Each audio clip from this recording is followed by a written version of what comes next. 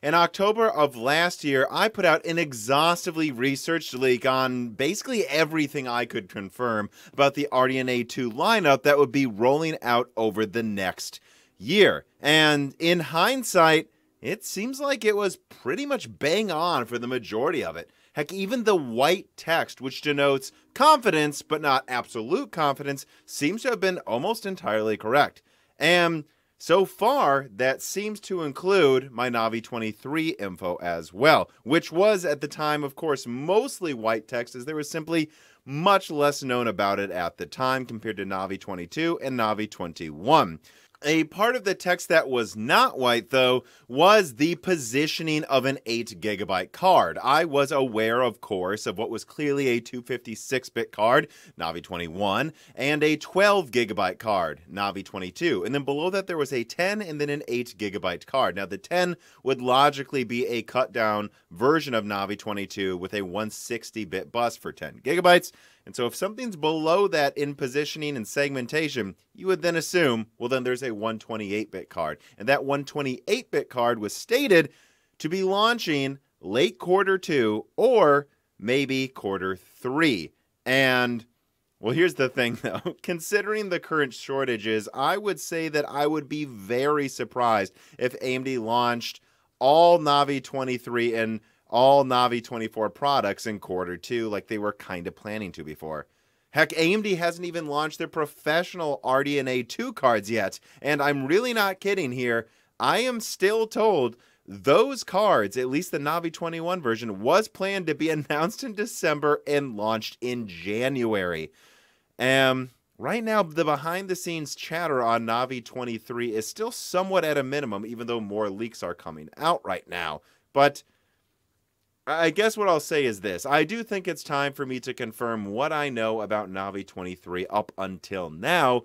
And so, well, let's go into it. And before I go into it, I'll just say that a recent chip hell Navi 23 GPU Z leak pretty much scoops me on almost everything I'm going to tell you. But I don't know. I think there's some new information here that I'm not seeing other people report. And so, well, let's just go into it. Here's what I can confirm about Navi 23. All right, Navi 23. First, let's get into the specs. So it will have 32 compute units at 2.4 gigahertz or higher clock speeds while gaming. Considering how hard they pushed the 6700 XT to compete with higher tiers than originally intended, it would not surprise me at all if this thing was boosting at 2.6 gigahertz or whatever. But I just know originally this was going to be a more efficient card. I just don't know what they're going to do on desktop necessarily. Of course, 8 gigabytes of GDR6 over a 128-bit bus. I've known this for half a year. It should have 64 megabytes of infinity cache based on some math that I've done, but I can also see a scenario where it has 32 megabytes, and I will elaborate on this later. It should, on desktop, though, have a 150 to 200 watt TDP, but I do believe better bin yields are going to be used to compete with the RTX 3060 at a 50 to 100 watt TDP. But these will, of course, be the better bin yields. On desktop, I expect them to push this very hard. And it should, as I reported before, have about 5700 XT performance, at least in 1080p. And depending on if it has 64 megabytes of infinity cache, yeah, I think it could be even above 1080p, whether it's ultra wide or 1440p, around a 5700 or 5700 XT even. And it should also come with a $299 to $349 price point. But again, remember, AMD can make this whatever they want at the last minute. And I think that my older, lower price expectation came from seeing this as a 5500 XT replacement. But at this point, it's pretty clear that this thing will be called the 6600 XT. And the 6600 XT typically sold for about $300, and prices have gone up. So this will hinge heavily on if supply starts meeting demand better. I mean, I do see things coming in stock more and more often on AMD.com, at least in the US. So things are improving, even if most people have not noticed. But personally, I kind of suspect $319 is what AMD will target, and that's because it is a hair below the 12 gigabyte 3060 MSRP, even though I know, guys, right now MSRP doesn't matter. I've seen it in the comments more than enough times. I'm aware, everybody. But it is probably going to be a bit stronger. So I think $320 will be the perfect targeted price to say, hey, it's stronger, it's a tad cheaper if things ever meet up with demand, and that's the most likely price point. But again, technically they could position it as a 5700 price for 5700 XT performance. I just hope they don't. And yeah, look, this was originally planned to launch at the end of Q2 in 2021. But right now, although there are leaks coming out of chip hell and video cards and such, I'm not hearing this preparation like the thing's going to be launched within a month, guys. This is not like the 3080 Ti. So it wouldn't surprise me at all if this wasn't launched until Q3. And in fact, behind the scenes, I'm hearing just nothing but there's tons of shortages going on, that AMD really is focusing on supplying gamers right now. That's why the professional cards haven't launched yet, in addition to wanting to make sure the professional drivers are ready. But that I really think people should keep their expectations in check for how many new dies are launched in the next 2 quarters by AMD. I expect the full lineup out by the end of the year, but right now it's a very hard decision to launch anything new, and you can't keep up with demand for your existing products. Although, at the very least, I will say that I do expect the top Navi 23 card or something to launch, just so they can support laptops, and so that they are ready to start producing more if demand, or should I say supply, starts catching up with demand, and demand goes down a bit over the summer. Again, like I said in my last NVIDIA video, you want to have the full lineup ready to be going at full speed before supply catches up with demand. You don't want supply to catch up with demand, then not have your full lineup ready. And at the very least, then the last thing I can say is just do not expect this thing to have high availability if it were to launch in July or something. So yeah, that's what I know about Navi 23 right now. Unsurprisingly, like the rest of the RDNA 2 lineup, the segment it's replacing, which in this case is the 5600 XT, it will have more VRAM and be a tier stronger in performance at least, but it will also cost more due to what's going on with demand, which on the subject of price, it actually kind of brings me around back to talking about the Infinity Cache, which I promised you I would talk about more later in the video. That part is now. So back in late 2020, a big thing everyone couldn't believe is that AMD was going to compete with the 384-bit 3090 with a 256-bit Navi 21, and became very obvious by, I'd say, late September last year that was due to a new cache system. Some people doubted this, said that couldn't be, but that's what ended up happening. But the amount of cache in each die really wasn't confirmed by a lot of people until, I don't know, a month before launch. People were still guessing at Navi 22's cache until, I don't know, I mean, I think I confirmed it, months after Navi 21 launched. And now it's a similar situation where months before Navi 23 launches, it's like, well, how much cache does it have exactly? You know, I actually thought Navi 23, I knew at the very least, based on what a couple sources told me, it'd have significantly less cache, or maybe none. And none made sense to me if you think of the 6700 XT as possibly costing less than a 5700 XT, which a lot of people thought it might. Of course, that's not what ended up happening, and it was pushed to perform a bit stronger than most people expected. So with that mindset, a $480 6700 XT, and then what I would logically assume will be a $380 or $400 6700 non-XT, which I know there's leaks about 6GB versions, including ones I've been told about, but I still just really think AMD is going to launch that with 12GB so that they can charge more money for it, and it doesn't look weird next to the 12GB 3060.